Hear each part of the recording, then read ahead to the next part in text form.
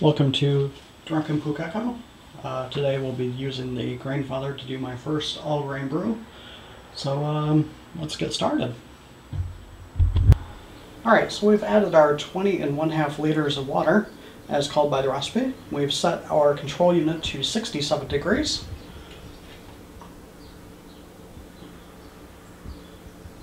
And we will now just start to heat up that water, get it up to a hot temperature, drop our basket in, and add the grains. So I will be back. Okay, so we've just hit the mashing temperature. So we're going to start adding our grains slowly here. Trying to stay out of the camera's way as much as possible, but so we're going to slowly add these in while stirring just to make sure we don't get any clumps.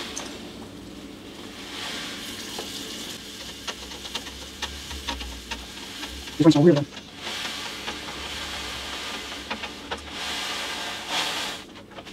There's one that does these right? And then right back here. We'll start these all over.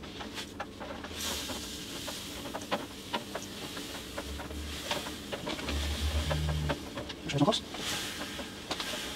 this is 5 kilos of color rice. So we're going to over there. And add in. Just moving to the person. We're nice, sir.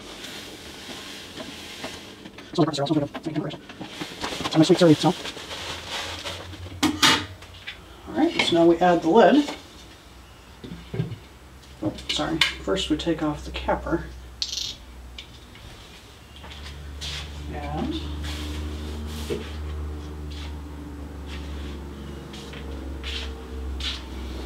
take our mesh basket and we just push this down just on top of the grain without squishing the grain. So just till it sits right on top. And we have this guy. Let me push that down just until it hits the center hole. There we go. Now we return our lid.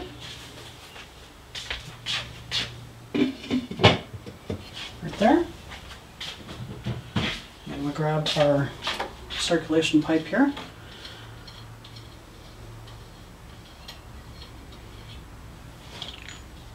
Stick the piping down here. And attach this to the pump.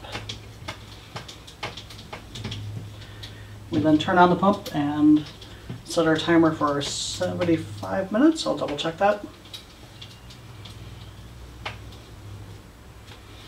Make sure that's on there nice and tight. There we go. Turn on our pump, make sure we don't have any leaks. And that's going to circulate the grain for 75. Alright, so our time is just about up. Looking at the timer, we have 5 minutes to go. I just want to give you guys another look in here and see how this looks. See if I can carefully remove this from my tripod. Give you guys a bit of a closer look. So there we go. So it's been sitting at 67 degrees for an hour and 10 minutes now. It's really cleared up. You can really kind of see the grain in there. So yeah, we'll let this go for the next 5 minutes. We then raise the temperature, let it sit for 10 minutes at that higher temperature, just to clarify it a bit. And then we will go to mash out, so, or sparged, sorry, not mash out. So I will see you then. Alright, so we're about 20 seconds out. When this beeps, we're going to switch the controller to normal mode, which gives it 2 kilowatts. And we're going to raise the temperature up to 75 degrees. Alright, so we'll hit the switch on the bottom. And we will hit set on here.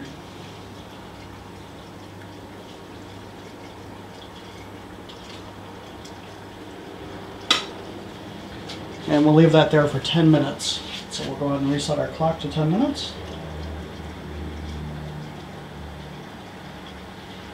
And then we will start to sparge out. So I will see you guys then. Alright, we have about 25 seconds left in the mash out. And so at that point what we will do is we will disassemble the top. We will remove, after turning off the pump of course, we will remove the flow pipe, we will cap it, and pull everything up using the handy lever. So it's about to go off. So we will turn off the pump, let that all drain back.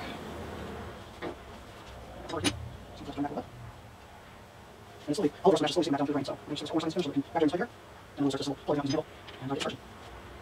So sorry, just right down, a little further. Just on the cycle, so push it out, so. So just 4 seconds around, and I'll go down.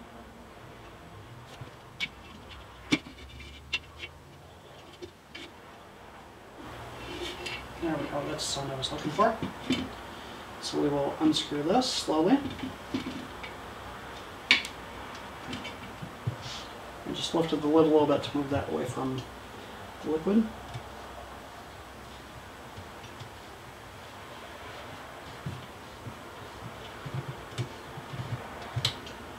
There we go. So we'll remove this. We'll remove the lid. Just set that there for now. And we'll take the handle, and it actually slots into 2 little slots on the sides here. And locks into place.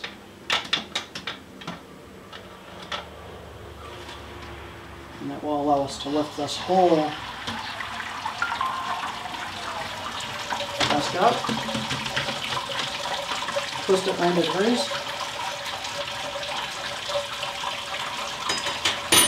And as you can tell, that's draining.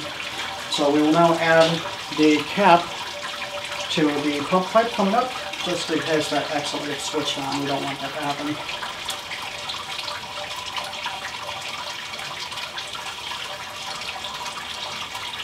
So we'll go ahead and let this drain for a couple minutes, and I will be right back with you.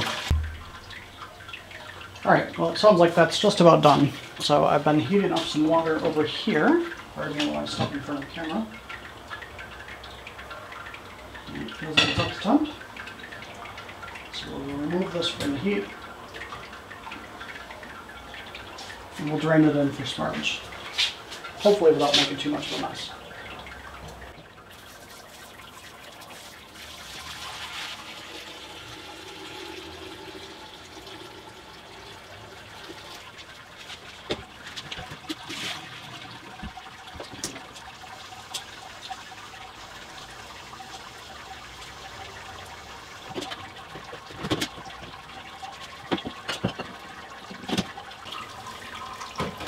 And that completes our 12.5 liter sparge out. So we'll go ahead and let that drain through, and then we will start the boil and continue from there. Alright, it's just about finished draining, so we'll go ahead and lift the basket off. I'm just going to drop it in my sink for now, and we will switch everything over to boil. I'll move the camera to get a better look, and we will start things from there. I'll see you soon. Alright, so we'll switch this over to boil. And let that come up to temperature and start getting ready to stir, stir, stir.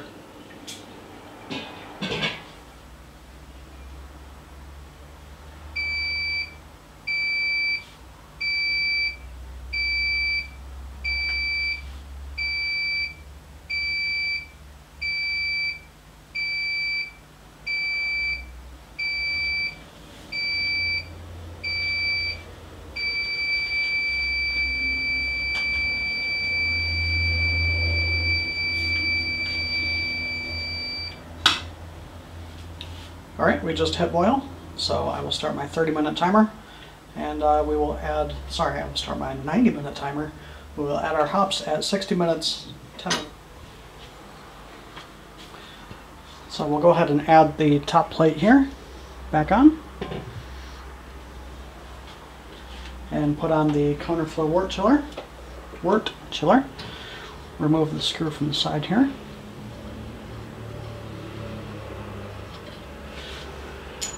There we go. And make sure I have my tubing correct.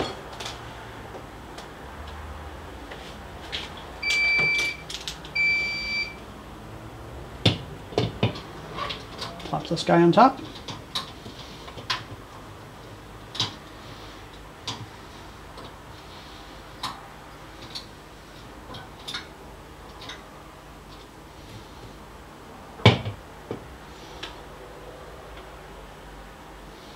And this guy in here.